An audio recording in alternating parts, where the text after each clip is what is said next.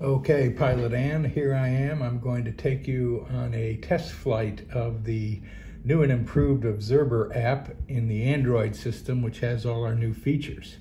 So as you can see, I've got on my home page my Observer app, and I click that. Oops, where did it go? And there we are. So the first thing you notice is we have this scrolling bar which has different types of activities. So I'm going to go into it and I'm going to go activity types, and I'm going to get rid of the journal, and I'm going to add a new activity type called carbon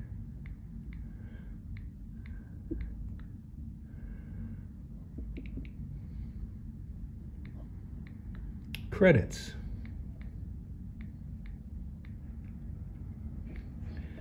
And I'm going to save that, and now you can see that it's there. So now when I go and create assets in this Observer activity, it will be in the file structure under carbon credits. So the first thing I do is I go back to my home page, and you can see carbon credits is there. I hit the green button, and it immediately gives me a GPS coordinates as well as a Google Earth map. And you can see the activity top here on the top is carbon credits. And then now we can add voice, speech to text, pictures, and video. Now it's worth noting that speech to text is a really cool feature, because if you click on this microphone, it will actually do speech to text in real time. And I've found out that not only will it do this with English, but it will also do it in Swahili for your Tanzanian environment.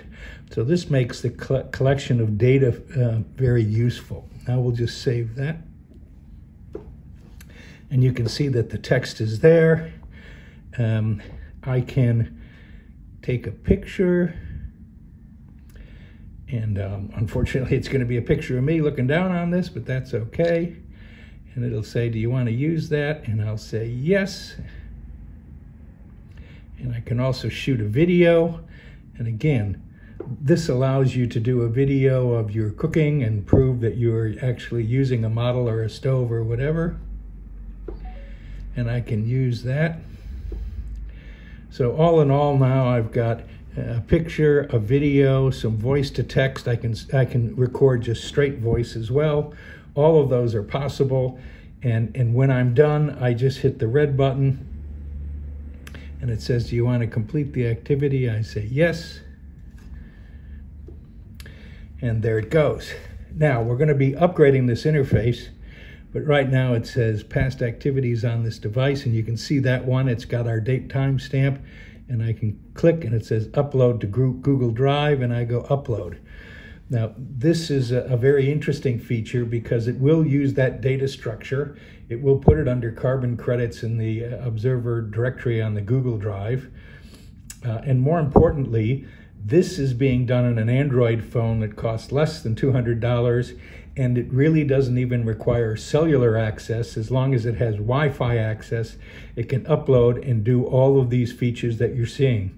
So there's no need to have an expensive phone, and there's no need to have cellular activity where you have your fire implements in schools or whatever the environment is.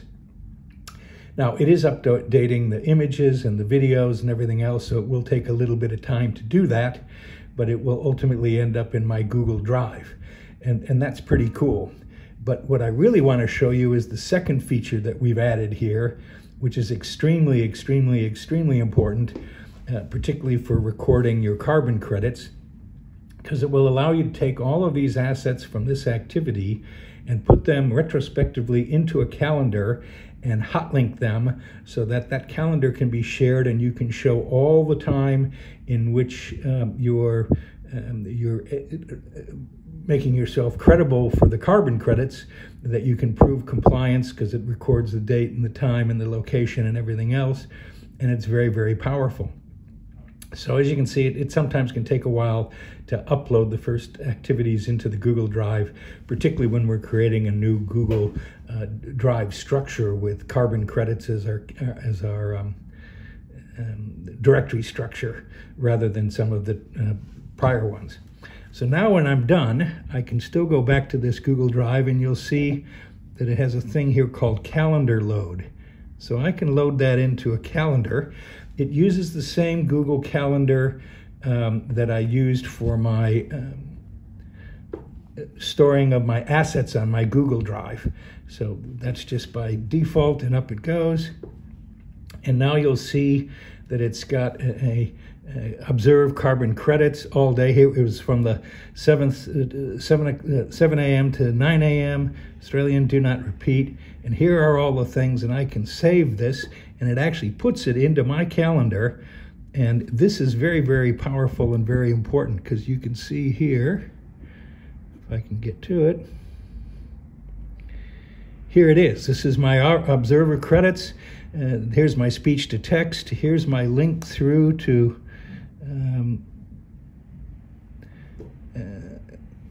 my GPS data, and I can also go in here to my video.